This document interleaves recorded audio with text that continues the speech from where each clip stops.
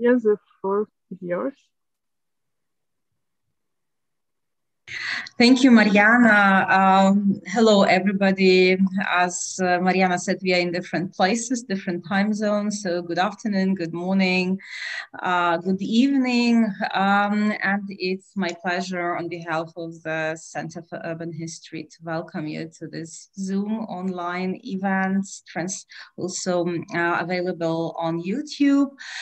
With today's event and lecture, we're launching a series of 4 lectures culminating in a conference where we will discuss different ways of how Carpathians, the mountains, spread across several countries right now, were imagined, traveled to, even sometimes, and destroyed or radically altered through the 19th and 20th century, and we will look mainly into arts and culture. So this topic of how we at the Center for Urban History, of how relations between the city and the countryside, between urban and rural were shaped and altered throughout this period were discussed, and it was really with the cooperation with St.Gallen universities that we gave it a shape and a push to create a series of lectures this year. So I'm very happy and very glad about the cooperation with St.Gallen University and specifically the Center for Governance and Culture in Europe. And many thanks go to Alexei Chebotaryov, who is a co-organizer of this series and the conference, whom you will hear in different role later today. And I'm very happy that the series is inaugurated with lecture by Dr. Patrice Dabrowski, but I am already stepping into the sphere of Bogdan Shumilovich, who will be moderating this today's event. And very briefly, I will introduce him as he is curating this series and co-organizing both the lectures and the conference, and we hope very much also co-editing the publication, which will be forthcoming this or next year. So Dr. Bogdan Shumilovich, researcher and curator of public history programs at the center, with focus on visual culture, media studies, and visuality at large. His research, his own research, and his recently defended PhD dealt with both media and lands and mountains. So his work has titled Mediating Land, Lending the Media, and focused on television and popular culture in late Soviet Ukraine, with specific focus on Western Ukraine, where we have a lot of Carpathians. So without much further ado, I'm passing mic to Bogdan and looking forward for lecture and for discussion and for other lectures coming later. Thank you. Thank you, Sophia. Thank you, everybody, for coming. It is my pleasure and honor to introduce Dr. Patrice Dabrowski, who will be the starting lecturer of the series of events that we, in general, frame in English. It's To Mountains from a City, Imagining Carpathians in Arts and Culture, in Ukrainian «З міста до гір. Виображення Карпат у культурі та мистецтві». So this will be a series of online lectures that will take place over the spring of this year. And then at the end of June, we plan to have the offline event in the Carpathians. So this would be a hybrid event, and we hope that we will learn a lot during these very valuable events. So I'm coming closer to Dr. Patrice Dabrowski. Dr. Dabrowski is a historian with degrees from Harvard University and the Fletcher School of Law and Diplomacy. She has taught and worked at Harvard, Brown, the University of Massachusetts, at Amherst, at the University of Vienna, She's currently an associate of the Harvard Ukrainian Research Institute. She is a member of the board of directors of the Polish Institute of Arts and Sciences of America. And also she is an editor of Age Poland.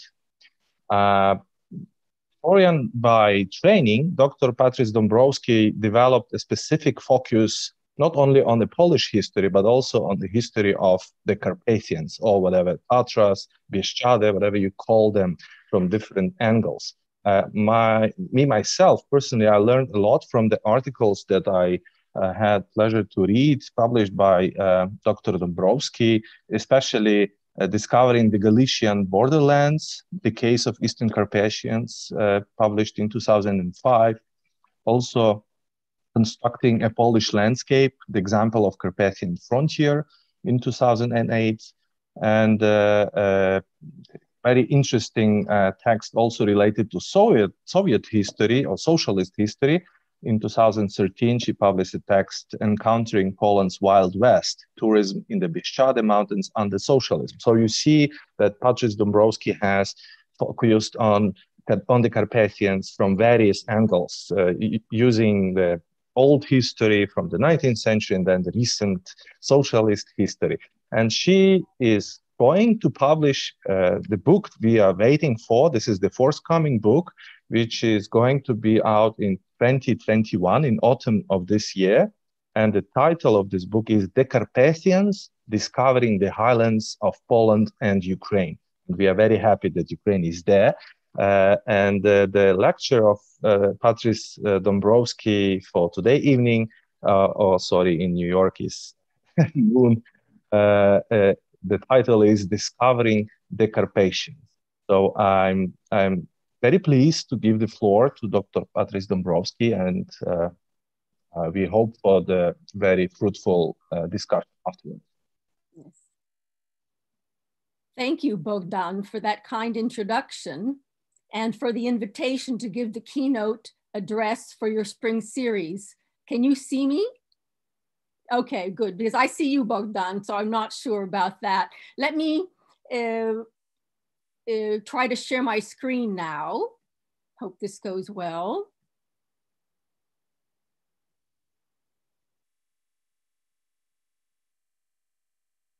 All right. And let me start. Can you see everything? Okay, wonderful. Well, today I will give you my own historical take on the series theme under the title, as Bogdan already mentioned, of Discovering the Carpathians. It's a topic that is near and dear to my heart.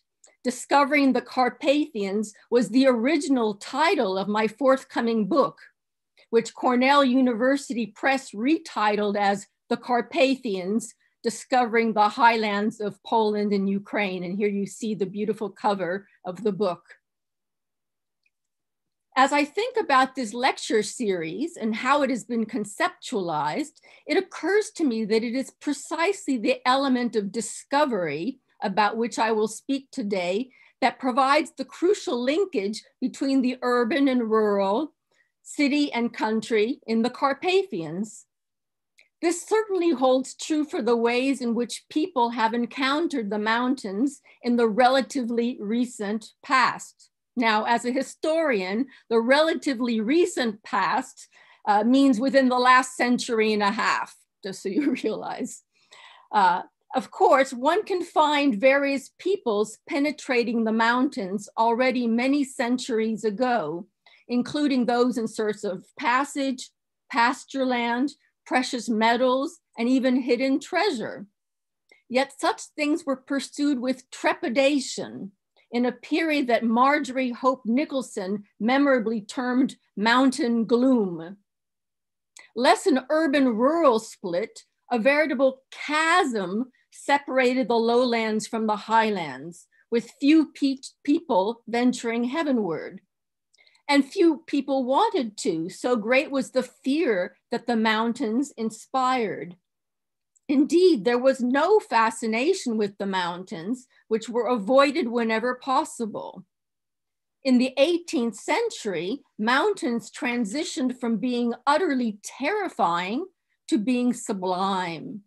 Still, it took the Romantic period for not mountain gloom, but rather mountain glory to shine in full splendor. This is when climbing the Alps really took off, to the extent that the Alps were considered used up, that is, crowded, by the mid-19th century. My research into the Carpathian Mountains begins with a somewhat later period, the last quarter of the 19th century. This was an age of burgeoning mountain tourism, the beginnings of what I have labeled the discovery of the Carpathians. With the term mountain tourism, I mean to encompass two related but separate topics. That is, on the one hand, mountain climbing, but on the other, you have vacationing in the high altitude resorts and spas that were to develop in the mountain region. For the discovery of the mountains led to the Carpathians becoming fashionable. The Carpathians as a whole are characterized by paradoxes. Although they are Central and Eastern Europe's most prominent physical feature, which you see here on the map, they bisect the region and serve as the watershed to the Baltic and Black Seas. Still, politically, they are peripheral. Various ranges within the Carpathian Mountain system, and there are more than a few of them, delineate the frontiers of two countries, modern-day Slovakia and Poland, while lying on the outskirts of others. That would be Austria, Czechia, Ukraine, Romania, and Serbia. Likewise, despite the fact that the Carpathians are essentially a continuation of the Alps, as you see on the map, and are the second most extensive range in Europe after them, they are infinitely less well known. In my book, I look at the phenomenon of discovering the Carpathians historically, from the 1870s to the 1980s. That is, for a little over a century, as it played out in three distinct ranges of the Carpathians: the Tatra Mountains, the Eastern Carpathian territory known as the Hutsul region, and the Bieszczady Mountains. Oops, went too fast on that slide. Here we go. To make a long story short, I argue that the Tatra Mountains were discovered circa 1873, the Hutsul region prior to and especially after World War I, and the Bieszczady Mountains after World War II. Now here comes the slide. Now, you will not be wrong if you exclaim that, why, the Carpathians were already known by then. For example, how can it be that the Tatra Mountains were discovered in 1873 when already a year earlier, an English language travelogue promoting the region entitled Try Krakow and the Carpathians was published? The simple answer is that Britons were not the discoverers of the Carpathians, although they did penetrate parts of that vast mountain system, most often from the south. That penetration did not amount to a true discovery as I define it in my book. Among other things, their various publications did not result in masses of compatriots flocking to these mountains. At least one person hailing from the British Isles, and here I have a slide of her, distinctly wished to dissuade her compatriots from following in her footsteps. This despite the fact that she too wrote of her travels. No, the discoveries in my book came from lowlands of a different nature. And this is one of the paradoxes of my story. The people who discovered the Carpathians came from quintessential lowlands, from the land of the plains and the land of the steppe. In other words, they hailed from the Polish and Ukrainian lands. Please note furthermore that these were not residents of the nearby Piedmont, that is from Galicia proper, but rather came from somewhat farther away. Here you can think of places such as Warsaw or Kharkiv. The discovery thus can be construed as a center periphery phenomenon as well as an urban rural one. And another thing, the mountains they discovered were not the warm southern slopes of the Carpathians, but rather the colder, less hospitable northern slopes, the Galician frontier. In sum, these discoverers had to travel farther and work harder to reach the mountains.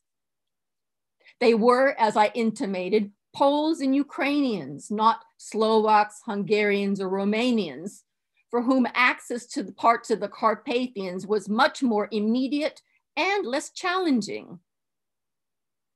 So we know something of the parameters of my story, yet an important question remains. What does it mean to discover lands already known and to some extent inhabited? For as many of you likely know, these rugged territories were inhabited by indigenous highland peoples, known as Gurals, Hutsuls, Boykos, and Lemkos, not to mention other categories of people as well, be they state officials, noble landowners, clergymen, Jews, Roma, and so on.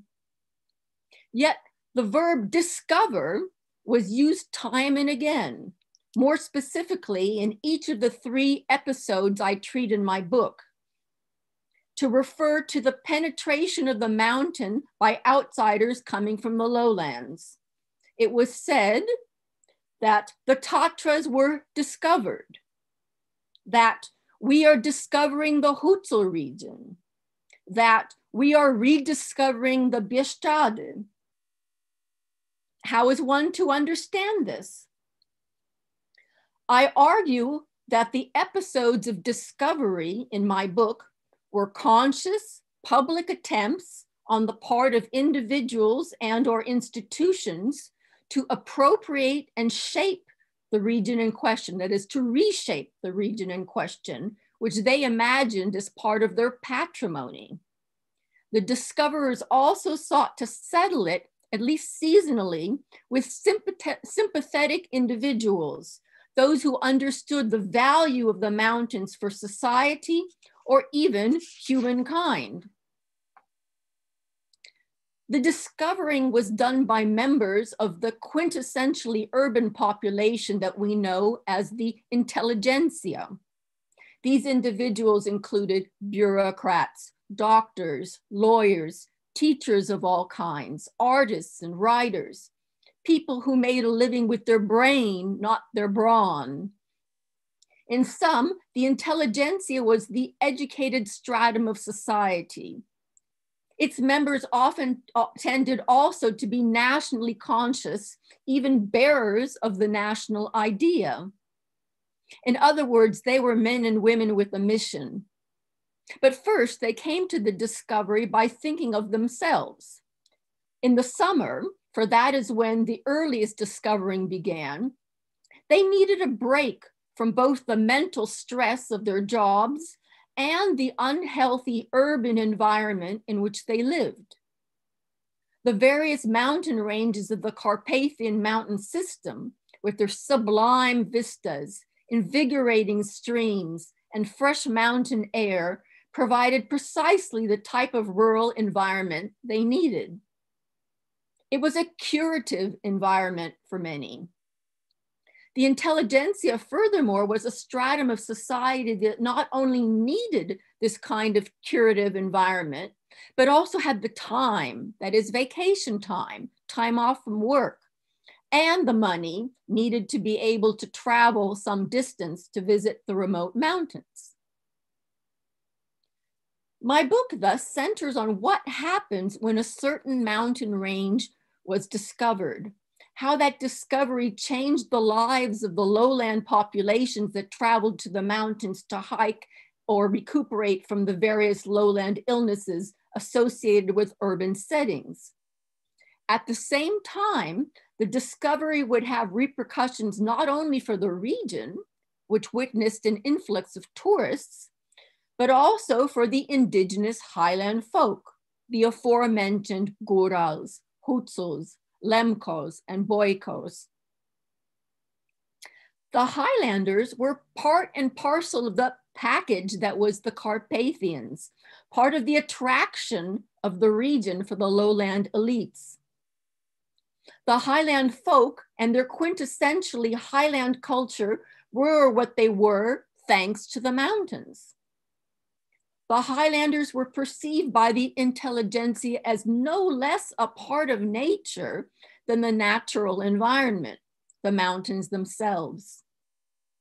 Let me focus for a minute on the Gurals and Hutsuls, both with their distinctive forms of dress, which you see here in the slide. In the case of the Hutsuls, quite colorful, as well as designed for a life astride their constant friend, the Hutsul horse. The Gural men decorated their hats with a certain type of seashell, suggesting that these populations were not as isolated as was imagined by the intelligentsia. The Highlanders were in the main shepherds. They led a semi-nomadic lifestyle, their summers spent on the high alpine meadows with their sheep. Their hard-scrabble lands not suited to farming, Highlanders were also employed in the mining and especially in logging industries. Still, there was not enough work to go around. Highlanders thus were a hardy yet impoverished folk. Ultimately, the Highlanders would serve as guides and porters for lowland tourists. Yet those who knew the mountains best were not the shepherds, familiar with only a valley or two, but rather the region's brigands. The most famous of these, Juraj Janosik and Oleksy Dobush, were folk heroes of sorts. I expect you will hear more about them in May, as Ksenia Kibushynski has photographs of brigands that she might be sharing with you. Understood to be primordial and authentic, the distinctive music, songs, and dances of the Highlanders also attracted the attention of tourists who would come to see them as Ur-Polish or Ur-Ukrainian. But I'm getting ahead of myself here. Let me share with you several vignettes from my book, two from before World War I and one after World War II, that shed light on the urban-rural encounter in the contact zone that was the Carpathians.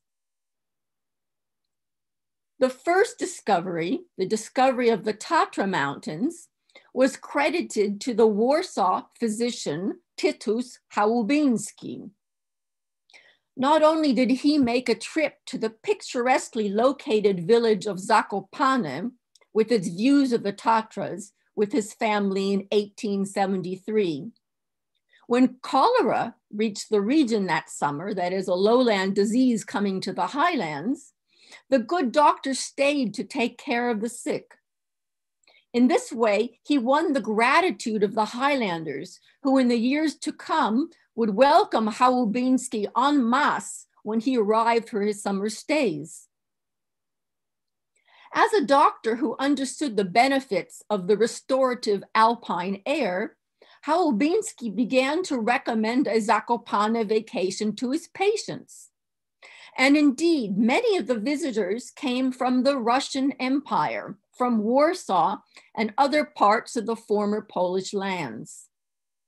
This helped to make Zakopane an increasingly popular summer destination.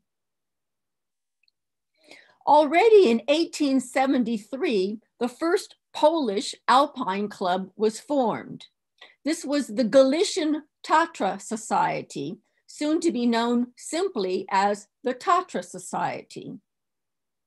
The implications were that members of the society could come from beyond Galicia, as had Hałubinski.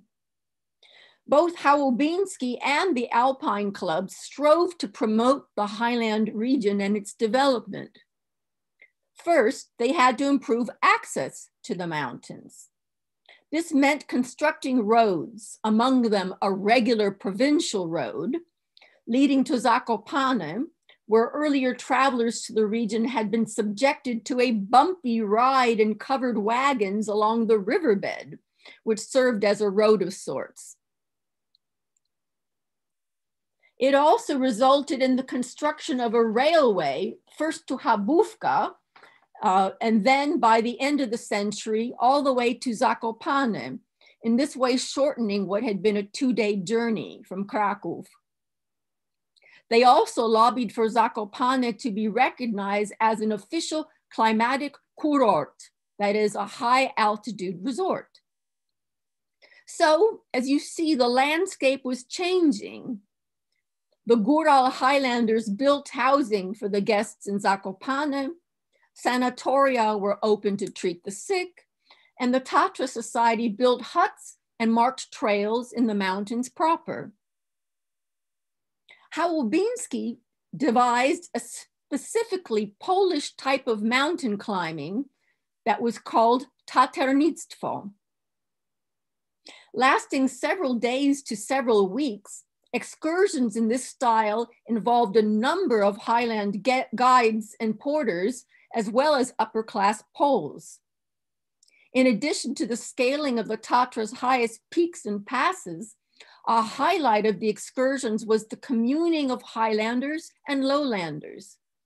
This was seen in their enthusiasm for each other's company, as well as in the singing and dancing of Highlanders around the campfire in the evenings.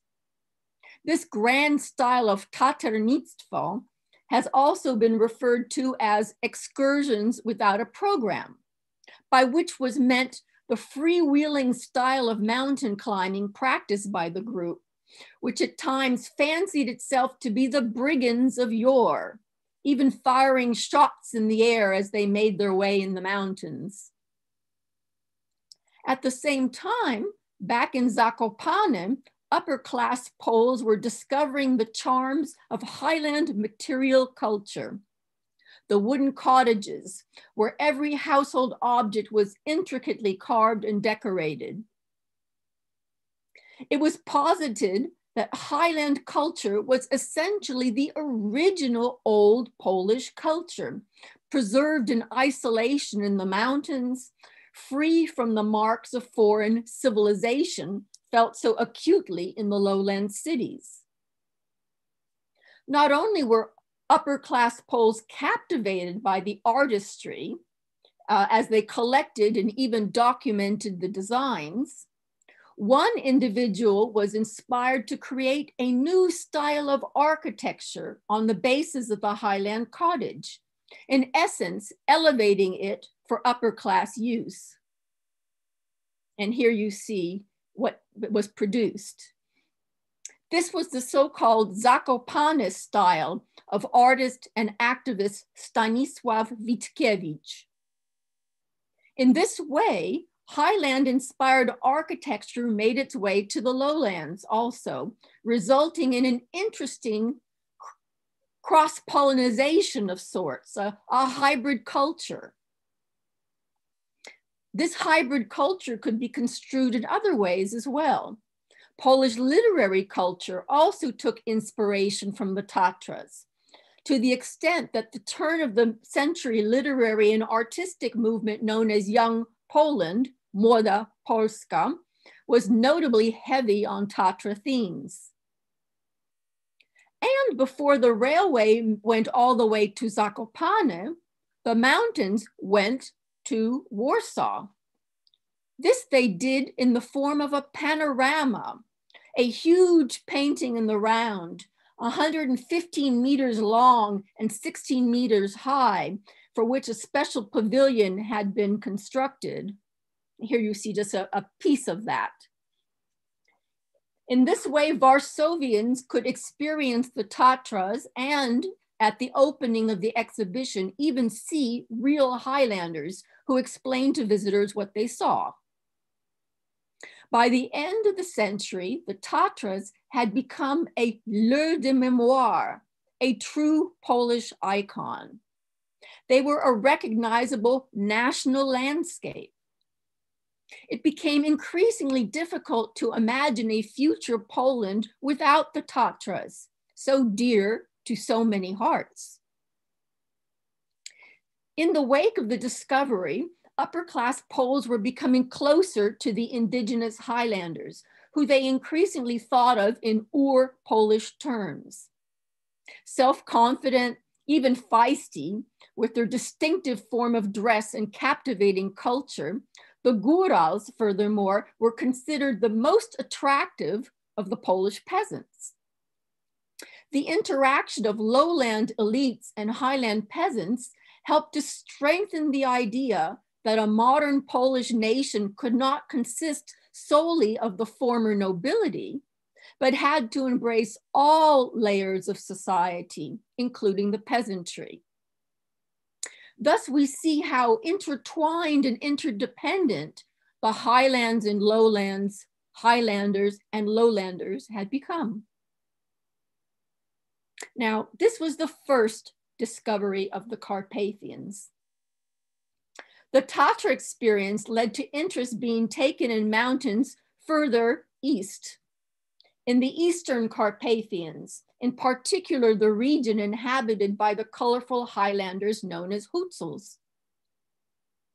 Recognition of their impoverishment led a regional branch of the Tatra Society to organize an ethnographic exhibition in 1880, one visited by none other than the Emperor of Austria-Hungary, Franz Joseph. But instead of going into the details of that visit, which resulted in orders of Hutzel handicrafts by the emperor and countless other visitors, I'd like to turn to a less well-known phenomenon, the development of spas and resorts, especially in the Prut River Valley in the decades prior to World War I. Anyone who has ever visited that region knows of its beauty, as well as its attraction for travelers. But few realize the region was blossoming as a land of health resorts in the 1890s and early 1900s.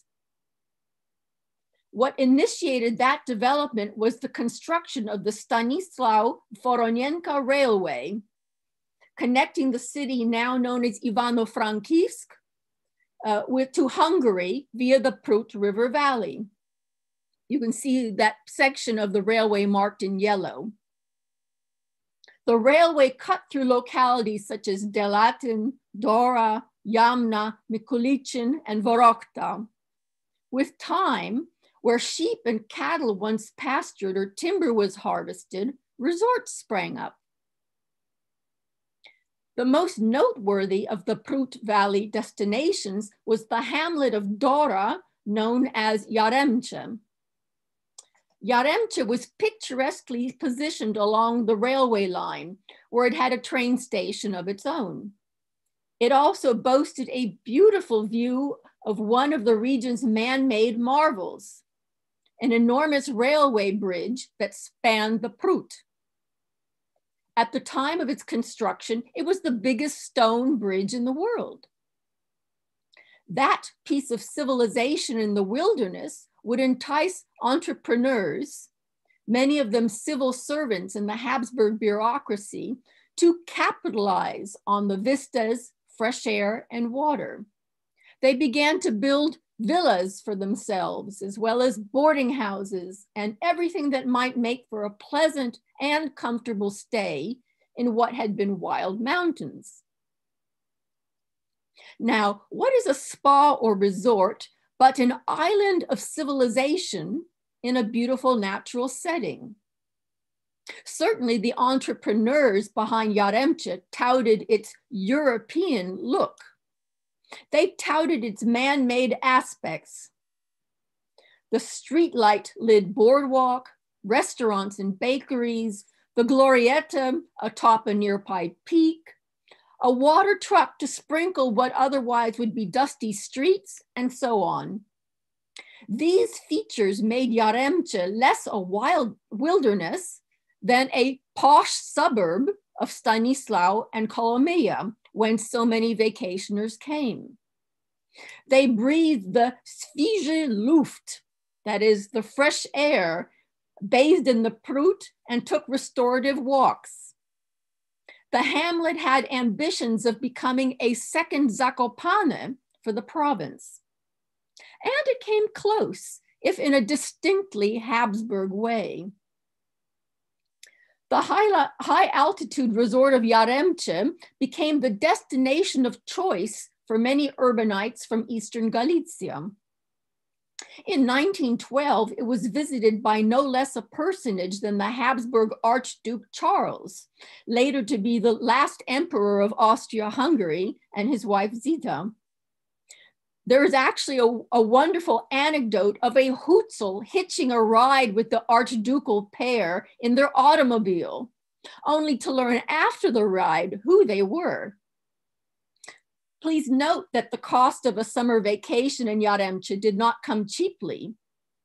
According to another anecdote, the rich of Stanislau vacationed in Yaremche and the poor in Switzerland, where the higher cost of travel was amortized by the lower cost of accommodations and food. So once more, one needs to emphasize that it was well-to-do urban elites who frequented this island of civilization in the larger Carpathian wilderness. In my book, I write about other summer destinations, including the village of Krivorivnya. It was frequented by Ukrainian elites from Lviv, such as Volodymyr Hnatuk, Ivan Franko, and Mikhailo Hrushevsky, the last of whom built himself a villa there, beautifully decorated with carved Hutzel furniture and handicrafts. Still, I argue that it was not these individuals, but rather Ukrainians from beyond the Galician frontier who were discovering the Hutzel region, although they never used the term. Recall that Mikhailo Kotsubinski wrote his evocative Teni Zabutiv Predkyu, or Shadows of Forgotten Ancestors, after a visit to Krivorivnya. And I'm sure you'll hear more about that in June from Joshua First, when he talks about the famous film that was created in Soviet times. Yet, even more fascinating was the discovery of the Hutzels circa 1910 by Hnat Hotkevich. This writer and thespian from Kharkiv created a Hutzel theater, with Hutzels acting on stage in plays such as Józef Korzeniowski's Carpathian Highlanders. The Hutzel theater toured Galicia, functioning in this way like the Tatra Panorama had for Varsovians, that is, sharing something of the region and its rich culture with Galician lowlanders. A smaller version of the Hutzel theater subsequently toured in the Russian Empire.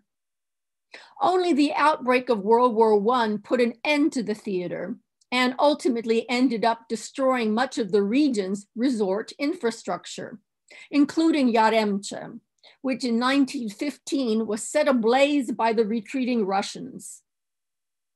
This is one reason why this story of pre-World War I development is so little known. Now, if the railway helped put Yaremche and the Hutzel region of the Eastern Carpathians on the map, it would take the construction of roads, especially highways, to popularize the last of my discoveries, the Bieszczady Mountains. Here we jump over the interwar period, about which I also write, to the period after World War II, with its drastically changed state borders. The Polish-Soviet frontier was set more or less at the border between what before the war had been called the Western and Eastern Bieszczady, which you can see here on the map. The Bieszczady discovered by the Poles after the ravages of World War II were the Western Bieszczady, with their border along the San River. These remote mountains had become the southeastern border of the Polish People's Republic, again, which you see here on the map. Yet that is not the sole reason why the Bieszczady were discovered after the war. World War II, the Holocaust, population exchanges, and the ethnic cleansing that was Operation Vistula had not only devastated and depopulated a region formerly inhabited by Lemkos, Boykos, and their neighbors. The Bieszczady became a no man's land for the better part of a decade. It reverted back to a wilderness. The mountains were, in the words of tourism activist Władysław Krygowski, beautiful and wonderful for the eye of the tourist, by which Krygowski had in mind the active, even rugged tourist of the mountain climbing sort. Although wonderful for the eye of the tourist, the Bieszczady were a thorn in the side of the new Polish communist authorities. The Bieszczady of their dreams were repopulated with Polish workers and farmers, complete with large state agricultural farms, industries such as gigantic lumber mills, and hydroelectric power from the 2 new reservoirs constructed in the 1960s.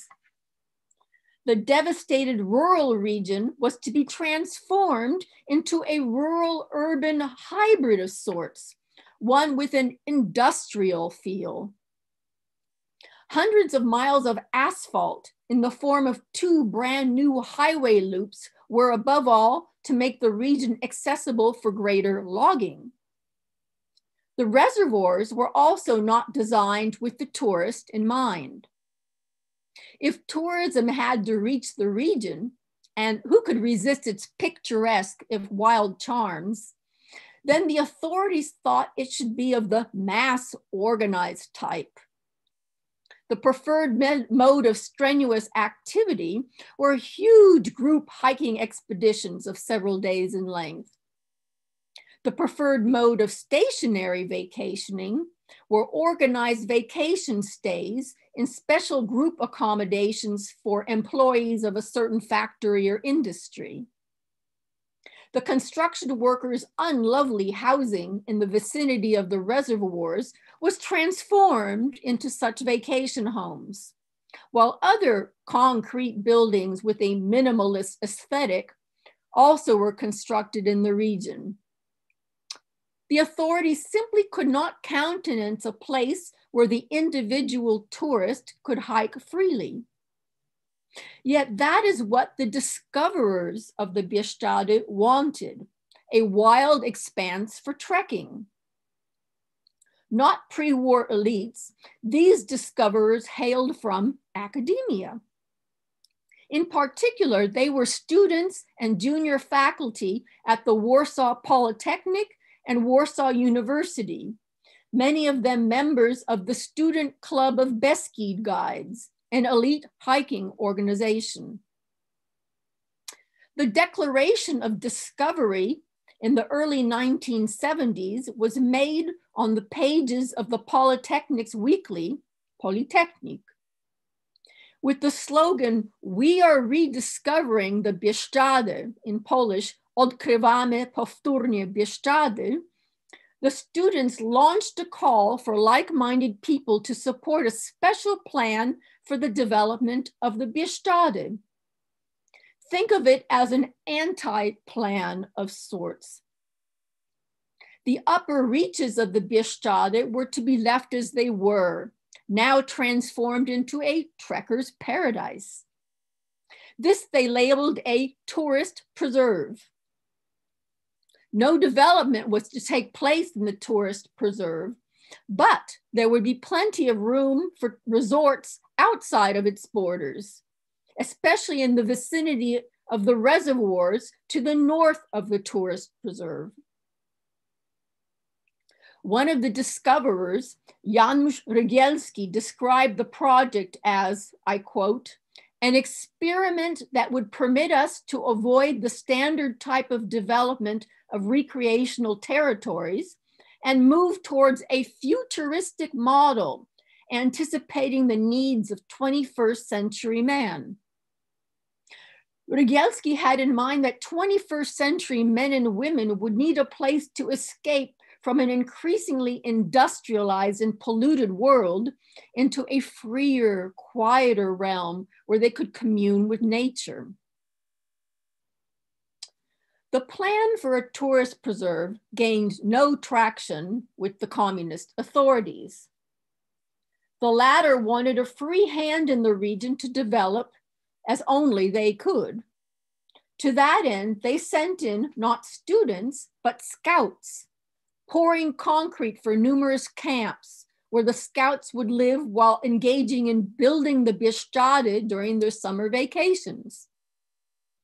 Logging, rock quarrying, and animal husbandry remained big business and even increased, while more and more roads crisscrossed the mountainous terrain. Development was haphazard, as was tourism, much of which was done in wild fashion with little regard for the natural environment.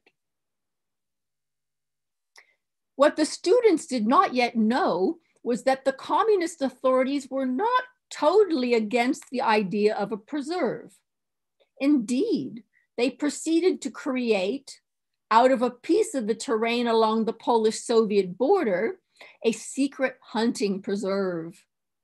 Communist bigwigs and their guests could shoot with impunity the plentiful wildlife. Deer, foxes, wolves, bison, which were reintroduced into the Bieszczady in 1963, and even bears, despite the latter being protected under law. Yet by the time the independent and self-governing trade unions known as Solidarity were established in 1980, the hikers of the Student Club of Beskid Guides, and especially those who lived in the region, foresters, farm workers, shepherds, knew of its existence.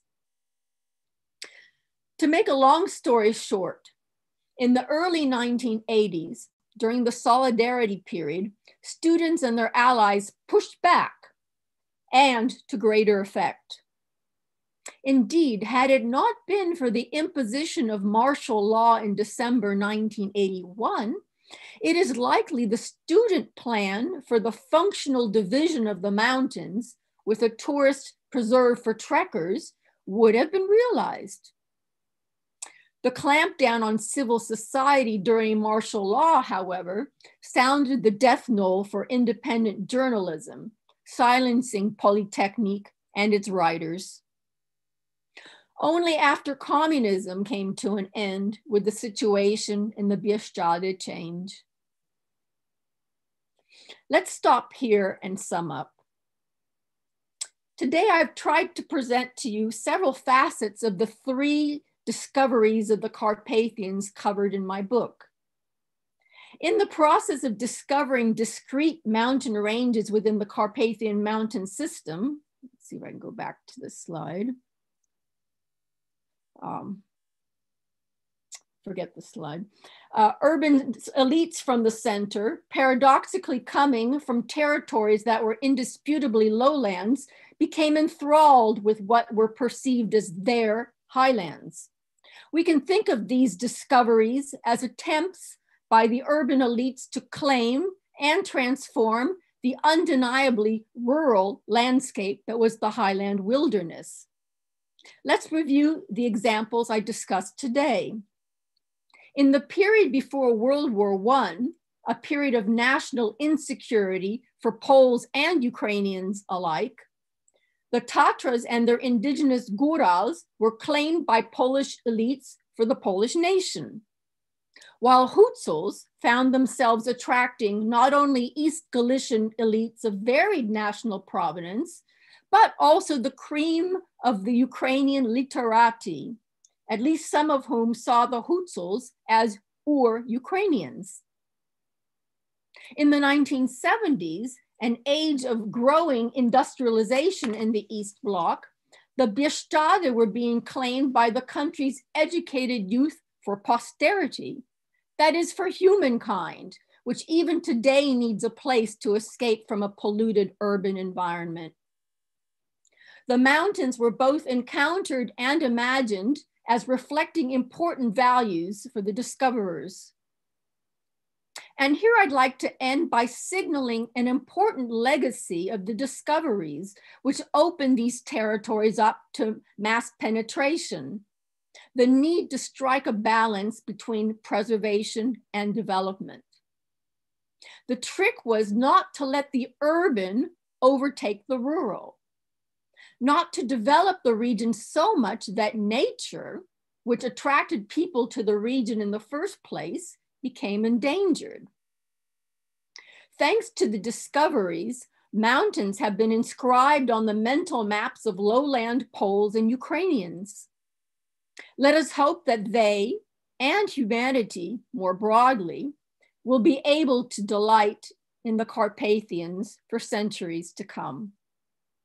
I thank you for your attention, Yahu Zahuvau, and look forward to your comments and questions. Thank you very much. This beautiful overview and a historical big span of various encounters with the mountains give us almost the fresh feeling of how these mountains were discovered and rediscovered by the urban intelligentsia, urban elites from the lowlands. And thank you, Patrice, again for reminding us this beautiful story. We have two commentators for your presentation. These are colleagues of mine who are affiliated with the Center for Urban History here in Lviv. Let me introduce them. Irina Sklokina, she is a historian and she graduated as in Kharkiv National University. Just this to pin down this city again that you mentioned in your presentation. Irina defended her thesis in 2014, especially dedicated to official Soviet policy of memory of the Nazi occupation of Ukraine. And she used the example of Kharkiv in her research work. And before joining Center for Urban History, she worked at Kharkiv National University and the Kovalsky Eastern Institute of Ukrainian Studies in Kharkiv. At the Center for Urban History, Irina researches historical heritage, in particular industrial and Soviet heritage in Kharkiv and Lviv, and also Donbas region, which is contested recently. And I think she will find a lot of similarities and interesting aspects in your last story, especially dedicated to Polish industrial take on the mountain. So please, Irina, the floor is yours. Thank you very much for this very rich and very inspiring presentation. And thank you, Patrice, also for sharing your paper beforehand. So I also enjoyed this reading. And yeah, thank you for inviting me to comment. I really think that actually this research is very inspiring in many ways, and of course because it brings together studies of nationalism, environmental history, study of tourism, and several disciplines more, I think. And especially I liked how actually this subject allows us to bring together so many different groups and points of view. So it's really a history of a contact zone. I think my colleague Alexei Chebotarev will tell more about this, and how in fact we can do a history as a history of encounters and transmissions and transfers, and not only as a kind of traditional approach to this issue in strictly like national historiographies in Poland and Ukraine.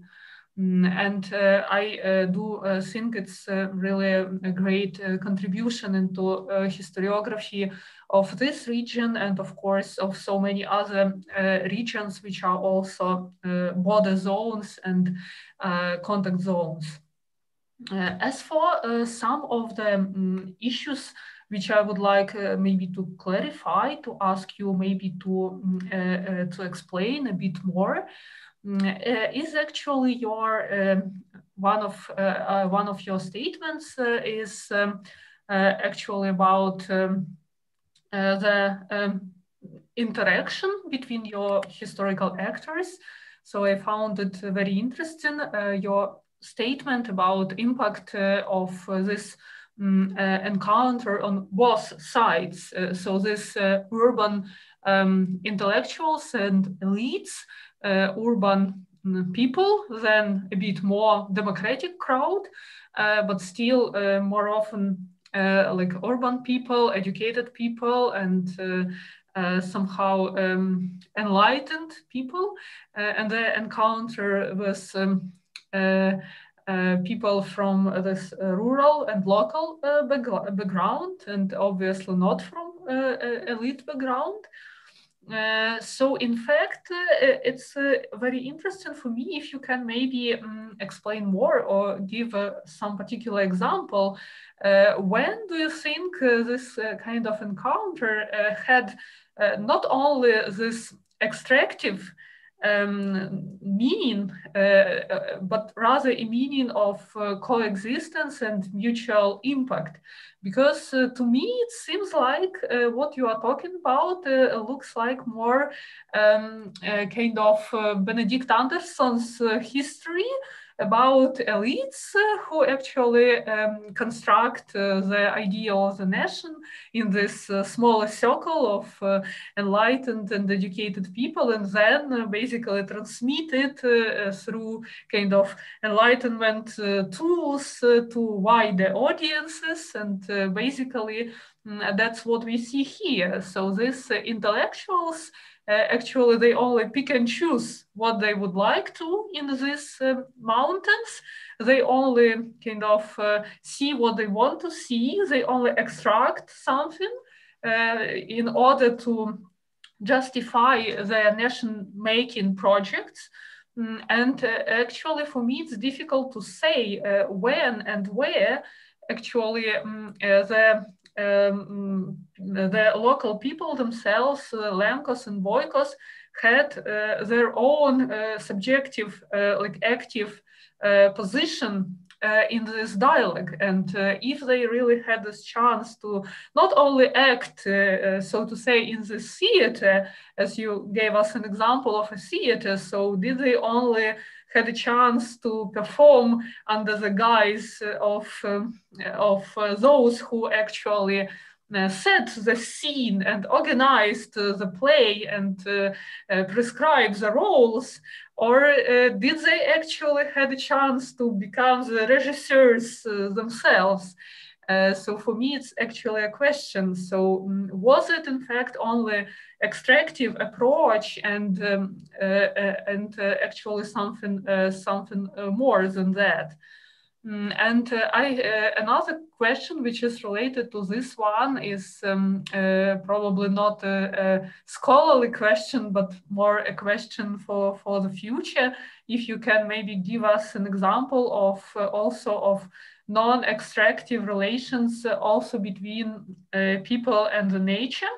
So is this history from this part of the world, is it actually only, once again, about this conquering the nature, civilizing the nature and destructing the nature, or maybe there are some really, I think, inspiring examples which we can take for the future, maybe related to this non-extractive cohabitation, or kind of different types of relations which actually recognize the subjectivity of the other, the legitimacy of alternative lifestyles, and not only idealization or kind of use of local lifestyles for the sake of intellectual enterprise, but maybe some kind of alternative kind of encounters. Also, I think it's very interesting to look at this socialist period, which you also explain here in this presentation and also in your other very interesting article, which I read.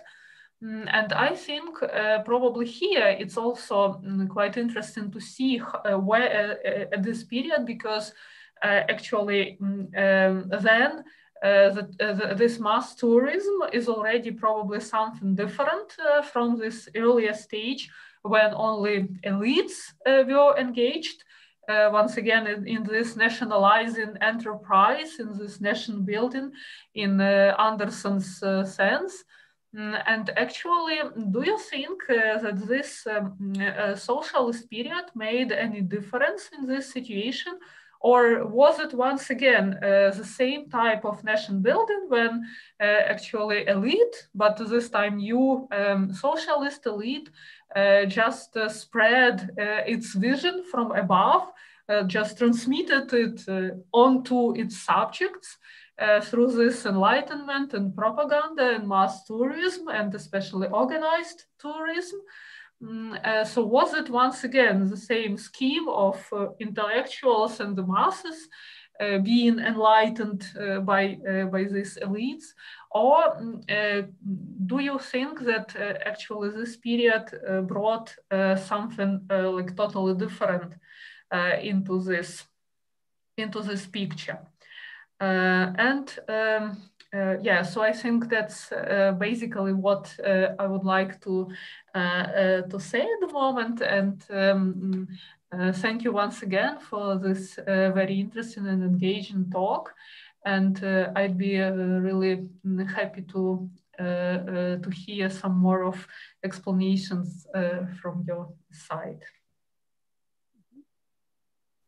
Before Patrice proceeds, I just want to add to this question very similar comment from the chat from one of our participants. Nancy Sinkov asks also, can Patrice speak more directly to the complexities of the issues of nationalism in the mountain and sentiments, if there were, of anti-urbanism as part of the hiking mountain climbing clubs?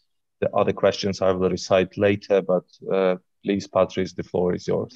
And if I maybe, I'm sorry, I also think I forgot to pay attention to one more very interesting thing here, and actually it is addressed in this question about the complexities of the nationalism.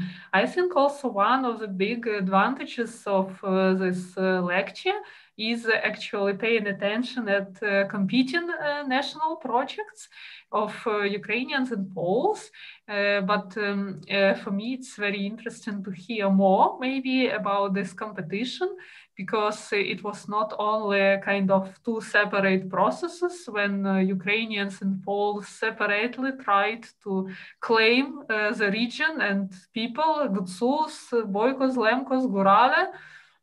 But obviously it was also a process of mutual learning from one another and competition and probably some kind of borrowing practices from one another. I do think that both Ukrainians and Poles looked at each other, and actually, do you pay somehow bigger attention at these processes in your book?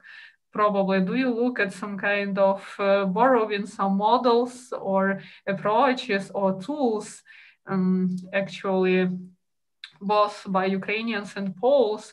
And of course, that would be also very interesting to know, how do you present the subjectivity of the local Carpathian people in your book? And did you find any way to present also their indigenous subjectivities and identifications and opinions on this process? Great. Should I answer now or should I wait for Alexei? I think we can go with the first set of responses, and then Alexei will be the second.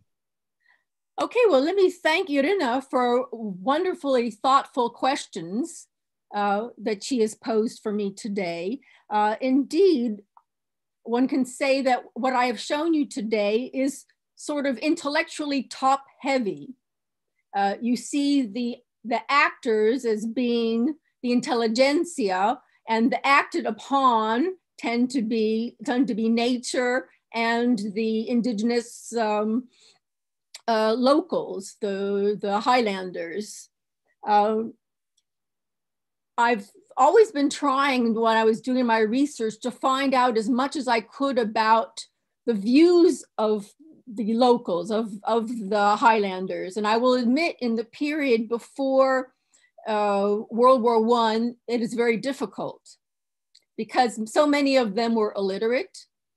There's not much of a paper trail that one has for their reactions, although there are certain things that I did see. And in the book, I try to flesh those out as best I can. Perhaps one of the most interesting responses would be that of the Hutsul theater members, some of whom did leave a bit of a paper trail, some reminiscences, which I was able to use, and was able to see, well, first of all, it's quite possible that it was a Hutsul who came up with the idea of the theater and not necessarily Ignat Hotkevich. That is, that the sources debate over who was the one who actually thought of getting all the Hutsuls together and helping them to present their life and culture to the rest of the world. There's a wonderful Hutsul, a literate Hutsul, who later in the interwar period would play even a more important role, who writes about how they were trying to show themselves as being equal to regular Europeans. And so you have this perception of Hutsuls themselves being aware of outsiders' perceptions of them and them wanting to rise to the occasion. Another Hutsul responded after touring Galicia and having seen how people responded en route. Sometimes there were clashes en route between different groups that they perceived, because again, traveling through Galicia was an eye-opening experience for them, as you may imagine.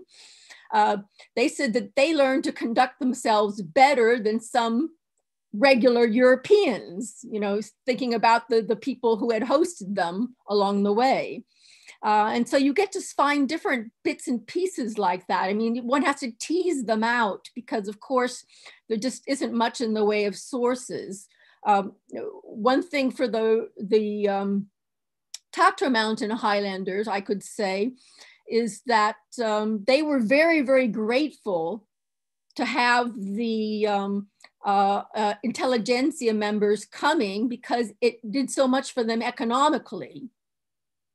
But they also had their own take on those tsepre, which is a term that they would later use, the lowlanders, the people from outside, that was, I'm trying to think how to express it. I mean, they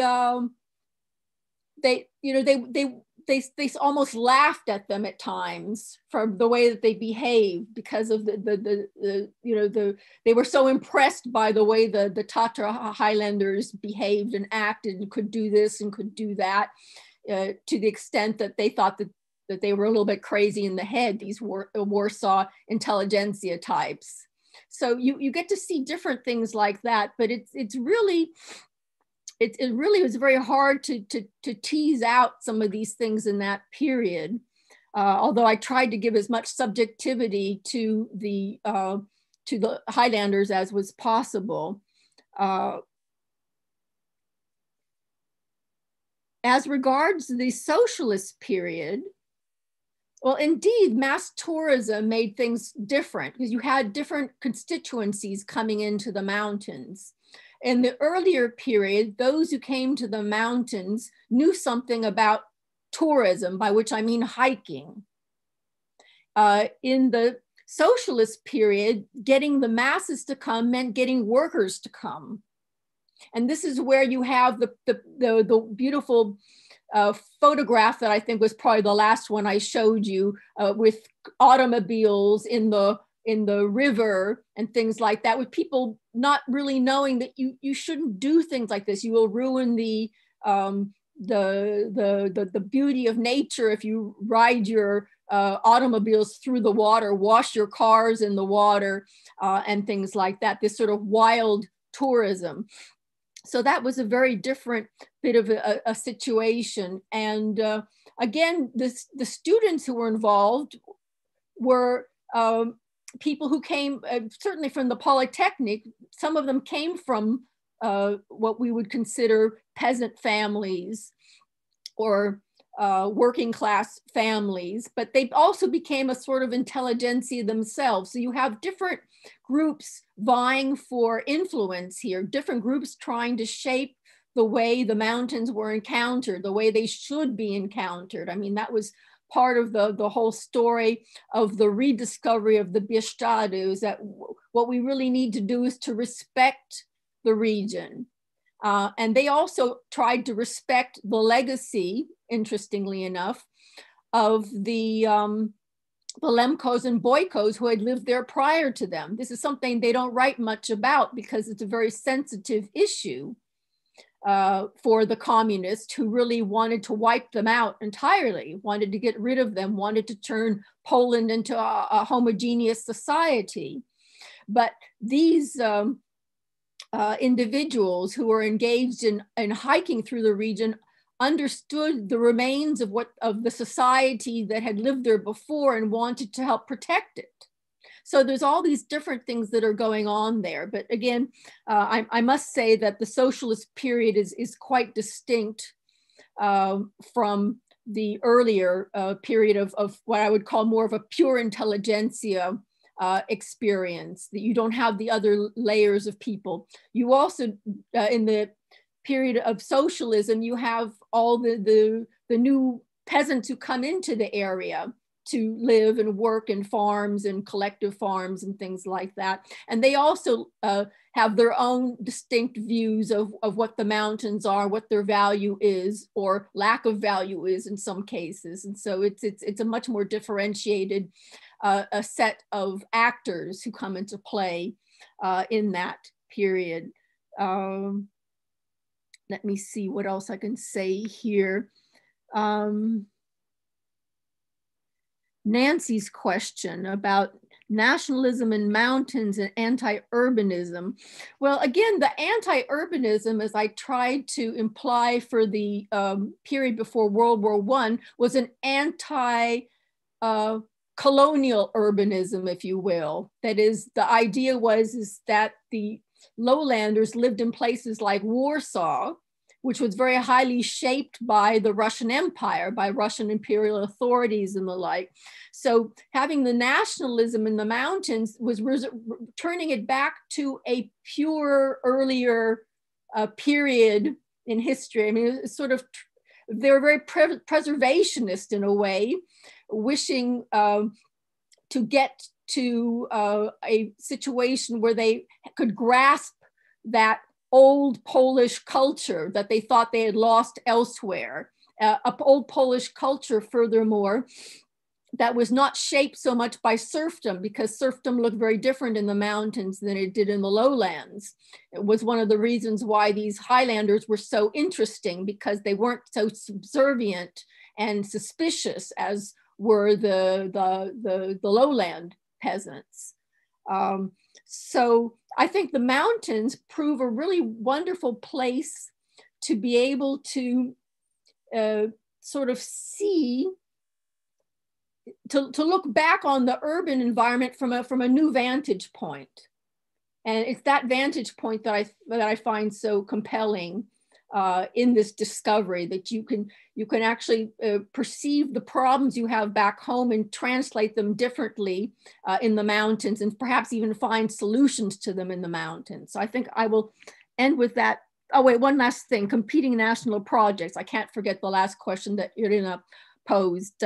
Yes, indeed, you certainly have Ukrainians seeing what Poles are doing in the Eastern Carpathians. And just to give you an example from this pre-World War I period, you had places like Jaremcze being called a Polskie Miasto, a Polish town, whereas you had Ukrainians from places like Stanislavu, whatever you want to call Ivano-Frankivsk back in the day, very concerned about the Hutsuls being turned into sort of being deracinated, being turned into something other than Ukrainians, which is what they wanted them to feel like. And so what they did is they started trying to develop the village of Dora.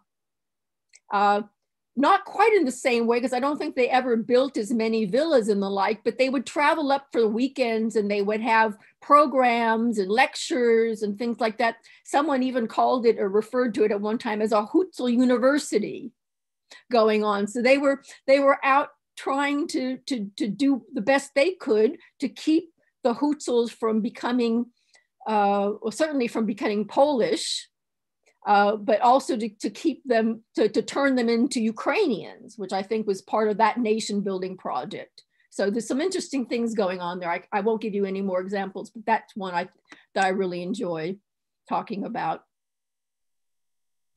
Thank you, Patrice. We can move on to our second commentator, the colleague of mine, Alexei Chebotaryov, who is affiliated with the Center for Urban History, but also with the University of St.Gallen.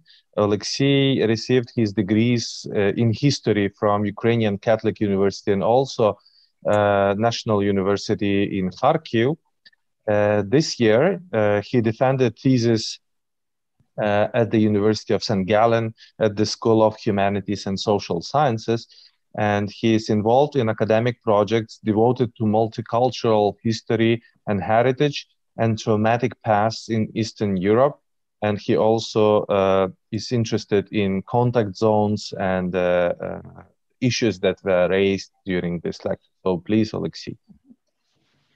Thank you for the introduction. Good evening, everyone. I'm excited to be part of this first event for Carpathian program. First of all, I would like to thank Professor Dabrowski for this fascinating presentation. I'm following your work for many years, and like many of our listeners today, I'm looking forward to read your forthcoming book. I will try to not repeat questions already raised by Irina, and will be skipping some parts of my notes. To keep my remarks on your presentation short, I will divide it into 4 points that are built on the issue touched in the presentation. The first point I want to focus on is discovery of distant and simply unknown regions for the mass visitors at the end of 19th century and the first half of 20th century. I'm glad that Patrice already mentioned this parallel between Carpathians and Alps. Indeed, the history of discovery and promotion of these regions has many similarities. And for example, in the early 1890s, Sir Arthur Conan Doyle visited a small mountain village in eastern Switzerland. He was one of the first to cross to the extremely high mountain pass on cross-country skis near this village. When he reported this story in London's Strand magazine, this unknown place became enormously popular among British and other European travelers. Even today, the village of Davos remains one of the most famous destinations in the Alps. However, with these comparisons, we may go much further than comparison of Davos with Yaremcha or Krivorivnya. In this period, for example, visits to overseas territories by Europeans also became quite popular. So we are talking here about a new international trend when not only a panorama of Carpathians appeared in Warsaw, but also a lot of unknown peripheries were advertised in the capitals or in other cities. Probably one of the most known examples are posters of London Underground from the 1930s. They were entitled Visit the Empire.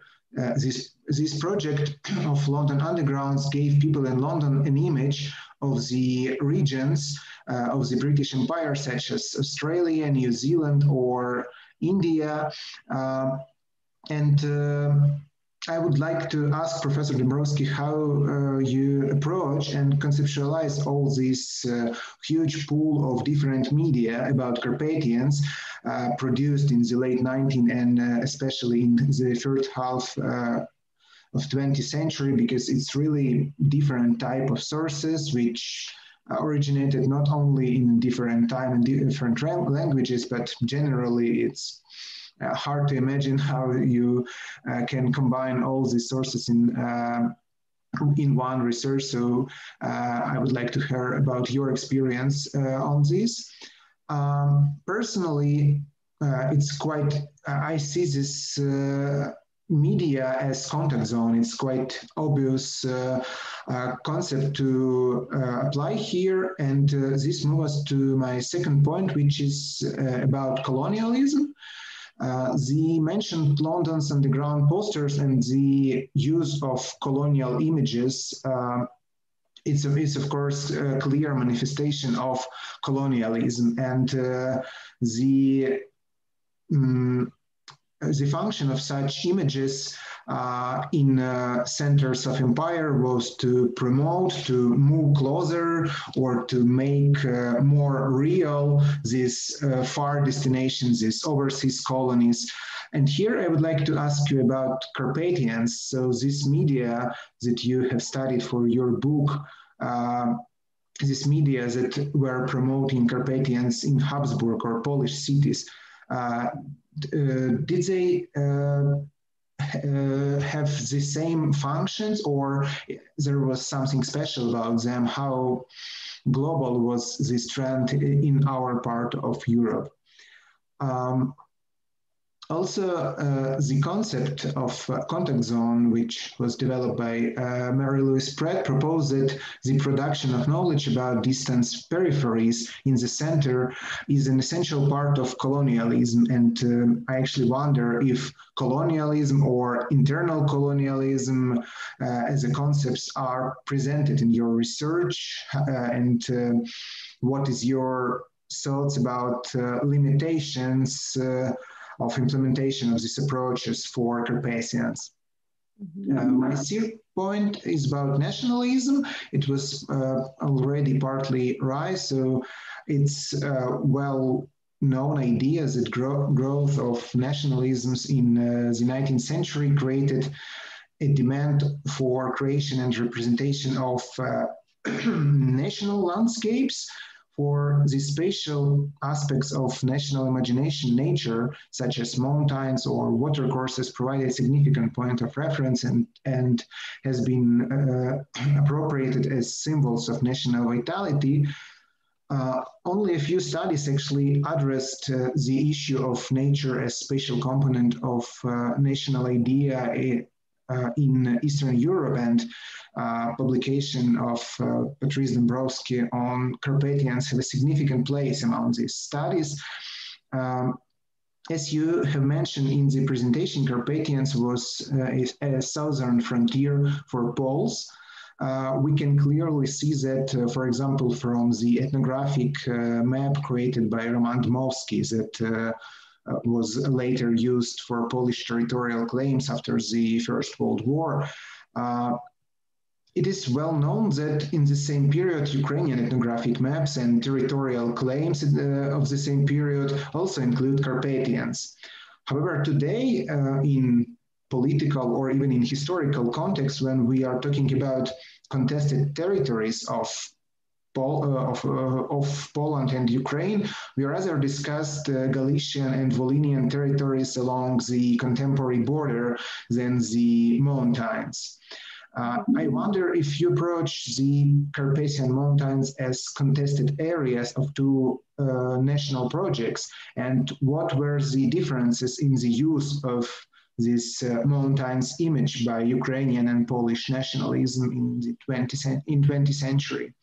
Perhaps all this question may also lead to already partly raised question of when and how did the Gurals learn that they are Poles, and the Hutus, they are Ukrainians, but we probably don't have time to discuss it so broadly. And my fourth point was about historical actorness of mountain population, as well as historical actorness of nature and environment itself, but I will skip it. This was already raised by Irina, the question of actorness. Yeah, and finally, I want to thank you again for your excellent presentation. Look forward to our discussion, and feel free to not answer questions that was already answered. Thank you very much. Great. Well, thank you very much for another set of wonderful questions raised and points made. You're interested in media and how media was used to advertise, to promote the Carpathians. And here, let me turn for a moment to the interwar period that I didn't talk about today, because that you can see more use of media and other creative ways of promoting the mountains, besides, say, of course, something like the Tatra panorama, which in itself was a big form of mass medium. I mean, the panorama was a form of mass medium in the 19th century, the precursor to motion pictures, because again, you could walk around and see the whole thing. So it was, and they were extremely popular in Western Europe, as well as in Central and Eastern Europe. But you have, you know, a lot of poster art being done during this time, but you also have events to promote the region. And here I would just want to signal two of them. And these were advertised abroad, as well as in the interwar Polish state. One of them was a special ski train. They referred to it as, let me see if I can get this right, Dancing Skis Bridge. In other words, what you can do on this train is you're traveling from literally one mountain destination to another. So you have people starting off in the Tatra Mountains, or probably in Kraków, going up to Zakopane, coming down through the Carpathians and ending all the way up in the Hucul region in places like Vorokta. And all the while, at every night, they end up in a new destination. They're able to ski during the evenings. They can play bridge or dance or whatever. And it was such an interesting form of advertisement that it won some sort of award in Western Europe for its creativity. So that would be one way in which these things were being advertised abroad. Another way is also very interesting, a way of Poles, and this is, I may be combining some of your questions, ways in which Poles tried to claim that entirety of the Carpathian Mountain region to make it secure for the Polish statehood, because that was a very important thing, again, during the interwar period. I mean, you can talk before World War I of Poles dreaming of borders, as Ukrainians dreamed of borders, but that was before the war, and everything was pretty much, you know, there were less drawings of actual borders, so to speak.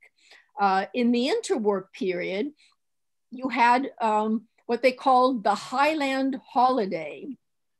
This was an event in which you had Highlanders from across the entirety of the Polish Carpathians, because that's of course how they would refer to them, who would come together dressed in their Sunday best, and they would perform, not performing plays like the Hucul Theater, but rather performing the ethnographic material, that is, in singing songs, showing a wedding ceremony, sharing their songs and dances. All of that was done. And this was a great way of promoting the region to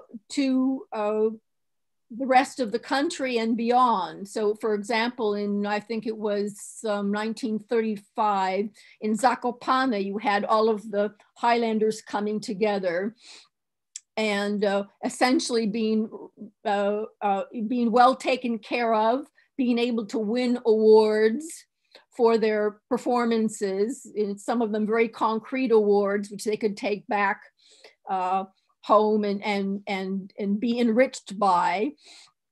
And all of this was being done to help them feel closer to this state in which they lived, because Highlanders weren't necessarily thinking of themselves in Polish terms.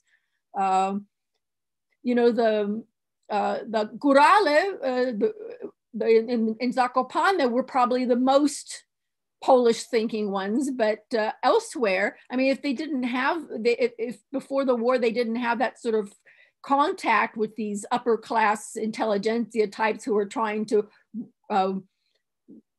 convince them that they were Polish, then they may or may not have been so dedicated to the idea of Polish statehood. And this is something that they strove for in the interwar period. Now, you ask about colonialism. Of course, this is the elephant in the room that comes up all the time when you think about these interactions. And again, I would think that it does depend on the period when this is most important. Certainly in the period prior to World War I mean, I think it's less colonialism than consciousness raising, that we actually have these mountains out there, that they are our mountains. Historically, there are mountains, and the people within them are highland peasants. You could see a little bit more of a colonial approach to this in the Eastern Carpathians when you look at the way Poles reacted in 1880, if you remember the slide I had of the ethnographic exhibition. During that exhibition, about which I've written elsewhere as well, you have a situation in which the Polish population of Galicia, certainly the Polish elites, are trying to show that they are indeed masters of and controllers of what happens in Galicia, and that all the peasants of the region can be brought under their umbrella, so to speak. And this is something that they're trying to show to the emperor himself, in other words, to buttress their positions within Galicia, among other things, as well as to convince the locals that they are near and dear to the emperor. That is, that some of his halo will rub off onto the nobility because they are being associated with him. They're the ones bringing him into the region. So you have this. I try not to deal with colonialism in a very theoretical sort of way. Of course, you can speak of some sort of internal colonialism, I think, but there are limits to that as well. And here I have to refer back to my mentor, Roman Sporluk, who, when asked about colonialism in this part of the world, always told me that, well, there's not that same sort of a glass ceiling that there was in other parts of the world. You know, you had an easier way of integrating the Highlanders into the nation than you did, say, integrating Hindus into the British nation. And so I think that this is you know, the people that I deal with are very much invested in incorporating these people into their national projects, and they have, I think, a slightly different perception of them than, say, the Brits do of their colonial peoples. I guess I will leave that there at that, with that answer there.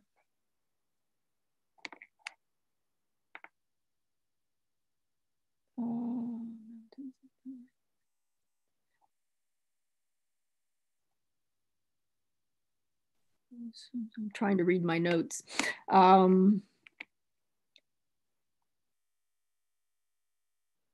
Again, talking about, I think I talked a little bit about this being a component of the national idea. So I will leave that. Perhaps someone else will ask a question that will bring this up more. Okay. Thank you, Patrice. I'll read some questions from the chat. Some of them you already discussed, like Marta Hrenyuk also mentioned this colonial aspect, but I think we tackled this. Raluca Chernahovsky asks about the Tatra Society that you mentioned, the founding of Tatra Society in 1873, but she also talks about other societies like Austrian, German, Hungarian. They have established nearly at the same period, even earlier than Tatra Society, like Transylvanian German and some others. So her question is, how do you read these the same similar events, and then also the importance of Tatra Society within this larger movement around Carpathians and tourism? A question from Philip Herza is about interwar period. Again, you tackled some points about this, but the question comes from Czechoslovak side, which you don't touch upon. And we, of course, know that Czechoslovakia during interwar period had a special relation to mountains, And the question is made me thinking about continuity. So the question of Philip is rather like command that you a bit skipped like this interwar story, but in his perception, this was the prelude for the socialist history. So this interwar period explains a lot what happened during socialist era.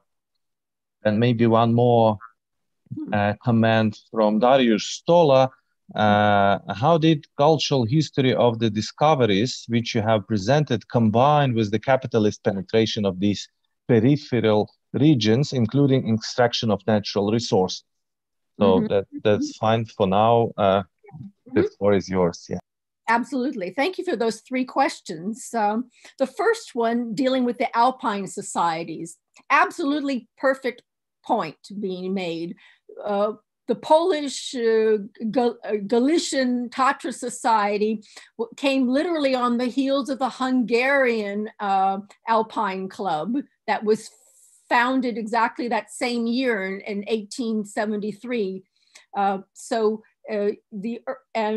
of course, these came on the heels of the of course, the English one came way earlier. Then you have the Austrian and German clubs.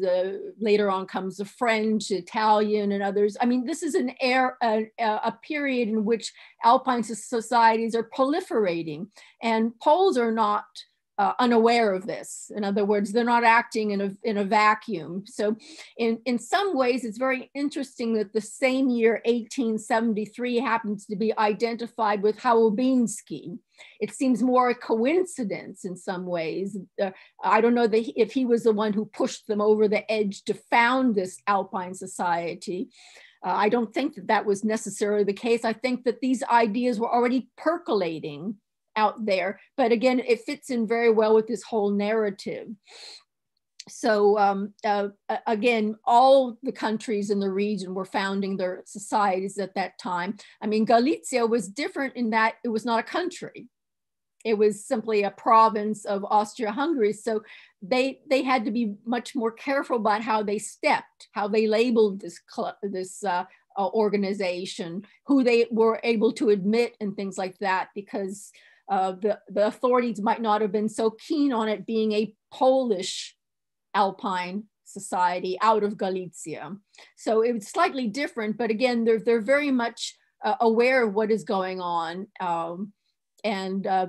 I know one scholar has drawn connections between the Italian Alpine Society and people acting there and some of the people who had an influence on starting the Galician or Tatra Society. So great question.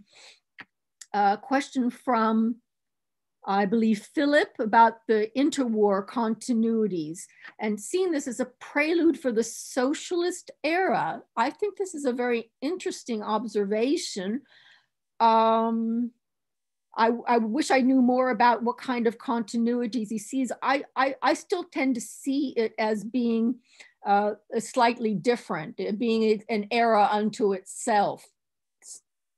The way that things played out in the Polish Carpathians, although they too, I'm sure, were aware of what was going on in the Czechoslovak Carpathians. In fact, as I'm sure you know, there were negotiations to open the borders in the mountains and allow people to hike in the mountains across the borders, that is, without having to worry about having crossed the border on the basis of their own hiking club documentation. So there's that going on during there. The socialist era is much more closed as far as the borders go.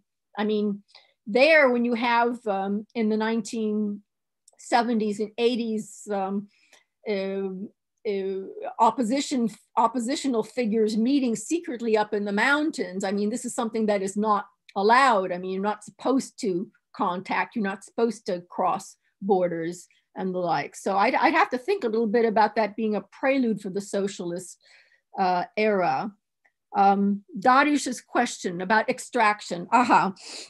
Yes, well, one of the things about the mountains and about their being known prior to the discovery has to do precisely with extraction.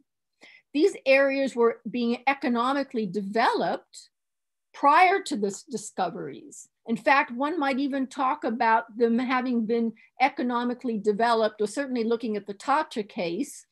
And then the people, the owner of the Zakopane domain decides not to develop further. And this is when you have the Highlanders in a quandary. They can no longer be employed in the logging industry or in the mining industry, but mostly the mining industry that went first. And so they're on hard times. So the discovery comes in, interestingly, at a moment of hardship in the highland community, which also makes for better linkage between highlanders and lowlanders, because they are coming in and helping with the economy. But mountains are traditionally a place of extraction. What do we get from the mountains?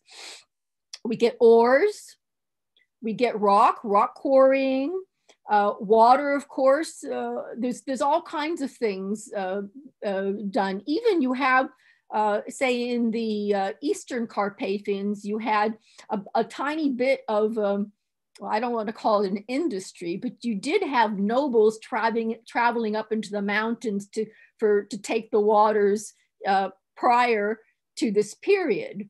I mean, but that was just a very small segment of society. It wasn't the intelligentsia per se that I seem to find in my discoveries, but extraction is certainly very important, and there's a legacy of extraction in the region, and there are people who after the discovery also want even in the Tatras to extract more, to quarry rock and things like that. And you have the groups of people trying to preserve the Tatras and trying to exploit the Tatras. So there's all of this going on as well.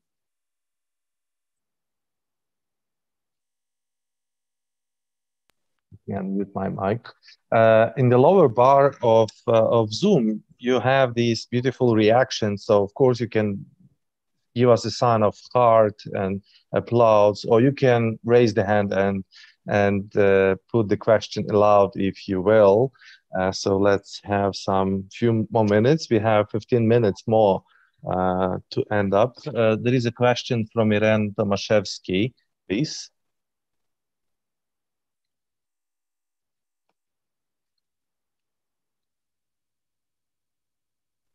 You need to unmute your sound, yes. I'm afraid I clicked on the wrong thing. I don't have a question. I did make a comment. Okay. Lecture, and thank you, Patrice. I hope that someday we'll be able to invite you up to Canada to give a talk on this, because it was very seductive introduction to the mountains and a very seductive to the social history as well, with all its complexities and tensions, which I think every country now knows about with indigenous populations and so on. So I apologize for clicking on the wrong button. But nevertheless, it gave me an opportunity to thank Patrice personally. And thank you all for organizing this. Now, I unmute myself. There we go. Okay. Thank you, Irene, for that nice comment. Thank you, Irene. There was a comment about the representation. Maybe you, of course, I understand you don't have images or pictures. The question was about the Soviet socialist period, how actually the powers represented these locals, Highlanders, on posters or in other visual media, but maybe you can just generally comment whether you see some special attitudes in representation, or you have the long same story of urban elites showing these local Arcadia peasants. Mm-hmm. Yeah, actually, that's a very interesting question. I will admit that in my book, I don't really go too deep into the Soviet socialist period, certainly not into the Eastern Carpathians, which then become part of the Soviet Union. I think we all know that Russians also took a very great interest in what was going on in the mountains, although they were off limits for a certain period of time too, due to political problems. In the Bieszczady Mountains, again, you have this interesting presentation of the mountain region as being a place where we can go in and develop that tourism in a mass way. I actually don't have much on special media. Oh wait, except I do. Film was a great way of them showing off the region, and you have what do they call those? Film reels that you show before movie theater productions and things like that, or short clips that were used to advertise. Another thing very interesting in the Bieszczady is the comparison to the Wild West. And so you have, or the Wild East for that matter, because you have the Bieszczady standing in for the Wild East in historical films. You also have cowboys figuring in, yes, indeed, cowboys figuring in the Bieszczady. And that gets a whole new young generation excited about the Bieszczady. There was a beautiful spread in one of the, in Przekrój, one of the Polish periodicals. And there were countless letters to the editor from all kinds of young people saying, how can I become a cowboy? So, different things like that are going on during this period, which I find fascinating and do also write about a bit in the book. But again, I don't take, I deal with the microhistories that are with different episodes throughout the region, not focusing on the Tatras through all of history, the Eastern Carpathians through all of history, and so on and so forth. Okay, this was intense. 2 hours almost discussing discoveries of the Carpathians. And thank you, Patrice, for giving us this beautiful journey through the history and then through the various regions. Thank you, everybody, for joining this online lecture. This was the keynote lecture for the series of events that will take place every month up until June. And I'd like to thank also to our commentators, Alexei and Irina, and all others who raised questions, listened attentively to arguments, and have your own opinions. Thank you very much. And I'm happy to finish our first lecture. So if there is no other comments or questions, we can, peacefully I would just go. thank you again for the invitation. I look forward to the rest of the series. Great. Yeah, and I think that's thank you, Patrice. And I think it's also, we could just announce that there will be the next lecture in your chat, and today we talked a lot about Polish and Ukrainian, and the next lecture will actually bring in not that often spoke, but still very important part of Jewish presence in imagination in Carpathians. And Vladislava Moskalets will talk about barons and peasants, not necessarily the first imaginary association you have, about Jewish presence in mental and physical spaces of Carpathians at the end of April, 21st of April. Would be nice to see you again in Zoom. Mm-hmm. Thank you. So thank you. And once again, Patrice, we are looking forward for your book. Yeah, we are looking forward to your book. Thank you.